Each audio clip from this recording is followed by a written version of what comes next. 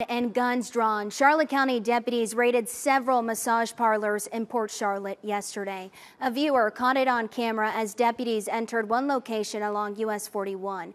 4 women were arrested. They may have been trafficked, but they're all charged with prostitution. As NBC2's Samantha Serban shows us, these raids didn't keep all locations closed. This is just one of the places Charlotte County deputies raided yesterday for potential sex trafficking. You can kind of see behind this picture here, this place is closed now, but 2 others we visited are already back in business. They're a massage parlor, but they're open all the time. Some people are getting more than they're expecting from massage parlors in Port Charlotte. Maybe it's special, but deputies call it prostitution. It's a concern. It's a widespread activity, particularly in Florida. You can see the raid in action here from a viewer's cell phone. Deputies waiting outside the spa, then rushing in.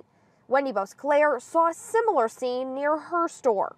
I saw a few cars pull in, one being a van, and a bunch of policemen, including the SWAT team with drawn guns, come out. Investigators say this sting stemmed from numerous complaints. There isn't a happy ending here for these 4 ladies who are now facing serious charges, and the FBI is looking into potential sex trafficking. Do you expect these women and or others on the premises to have been trafficking victims? It's unclear at this time. The FBI is looking into that.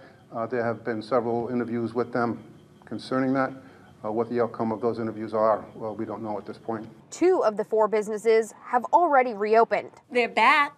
They were back within a half an hour, so that's whatever crazy. happened didn't stop whatever. I went inside trying to speak with the owners, who apparently weren't around. But I did find this poster inside one of the businesses. It's to help people get out of human trafficking situations.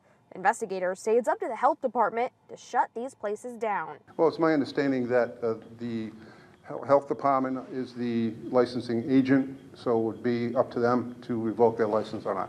I'm local today in Port Charlotte. Samantha Serban, NBC2.